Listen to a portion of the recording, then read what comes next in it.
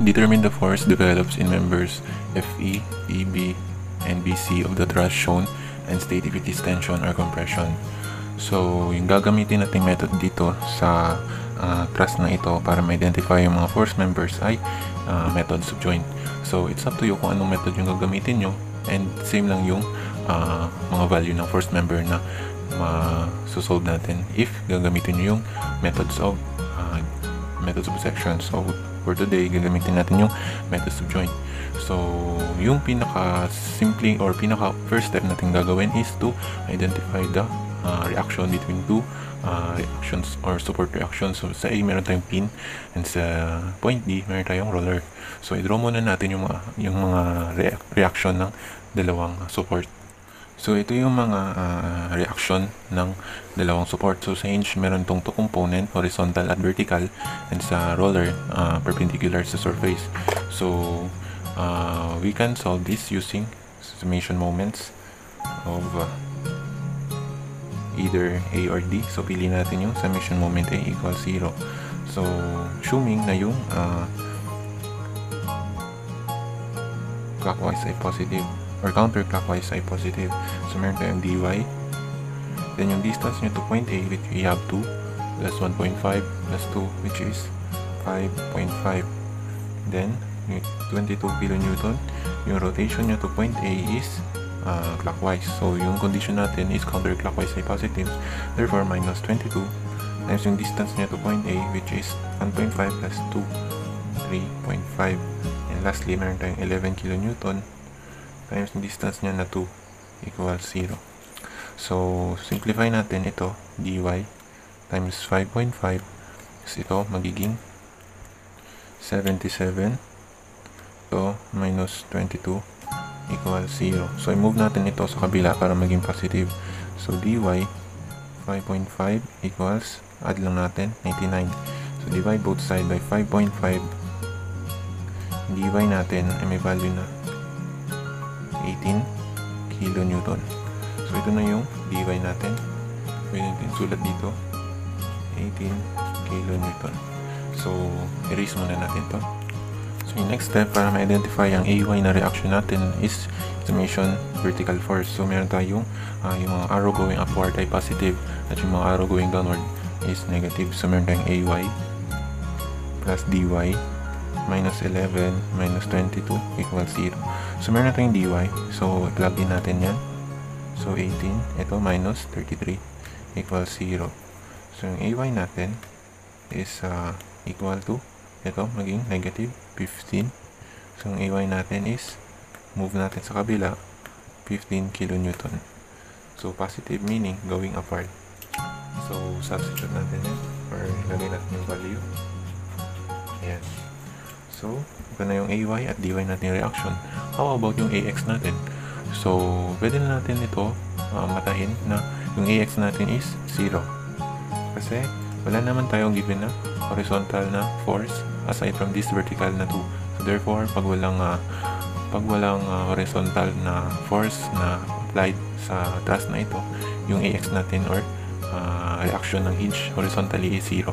So, meron tayong dalawang reaction which is AY going up and DY going up. So, now, balik na tayo sa problem. Kailangan natin masolve yung mga members FE, EB, and BC. So, yung pinaka-unang joint na pupuntahan natin is sa point A kasi dalawa lang yung members niya which is AF and AB. Kasi pag dumiretso agad kayo sa AB, maraming unknowns. So, meron tayong apat. So, 1, 2, 3, and 4. So, kung ako sa inyo, dito kayo mag-uumpisa or dito. So, standard dito talaga yung pinakauna. So, draw natin yung joint ng A dito. So, ito na yung free body diagram natin sa joint A. So, yung AY natin is going upward just like this and passing through joint A. Kaya ito yung approach na. And yung AF natin, since hindi natin alam yung approach na either compression or tension, mag-assumption tayo na yung AF is tension. So, yung tension, by the way, yung arrow niya is away from the joint. So, kung compression yan, yung arrowhead niya is patungo dito sa joint A na tuldok. So, it is tension, dalawang tension, AF at AB. So now, pwede na natin ma-solve yung AF using summation vertical force since given na yung AY natin. So plug in natin. So ito na yung mga value. So nag-wonder kayo bakit sin 45 but hindi 2 tsaka 2. So pwede natin yan ma-solve yung angle. So since yung 2 natin is ito or ito and yung 2 natin is dito, so pwede natin substitute yan sa tangent theta is equals to, ano yung formula ng tangent theta? Diba opposite over adjacent. So yung opposite natin is 2 over adjacent na 2. So yung theta natin is tangent, inverse tangent of 1 or theta equals 45. So meaning, pwede natin ito ma-replace ng 45. So ayan, 45 na siya. So yung y component yun is sin 45. So balik tayo sa problem. So ito na nga yung mga value niya. So pwede natin ma-solve yung AF. I-move lang natin yan sa kabila. So ito na yung value ng AF natin, 21.21 kilonewton.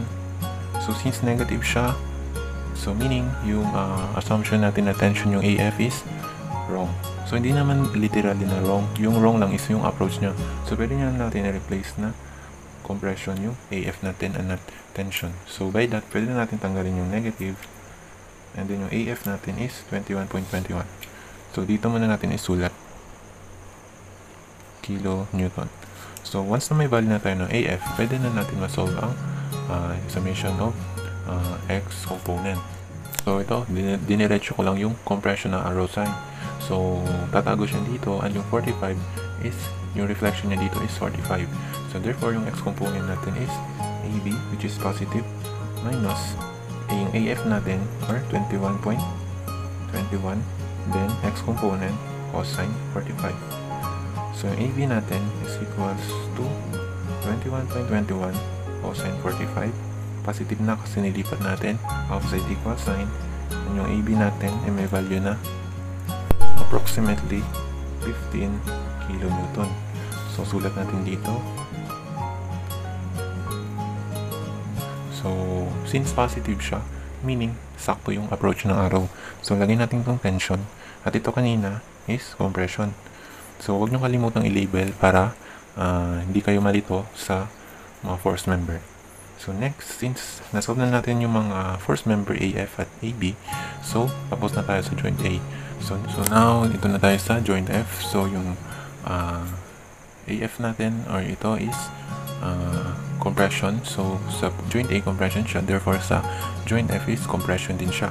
So yung angle niyan is, so dito 45, therefore dito sa taas is 45 din. Yung alternate niya is 45. So, summation f of y equals 0. So, meron tayong AF. Then, y component, sin 45. And it is equal to FB. So, yung FB natin is equal to AF natin. Ito, 21.21 sin 45. And yung FB natin is equals to approximately 15 kilonewton. So, since positive naman siya, and yung arrow is away from the joint, therefore yung FB natin is 15 kilonewton tension.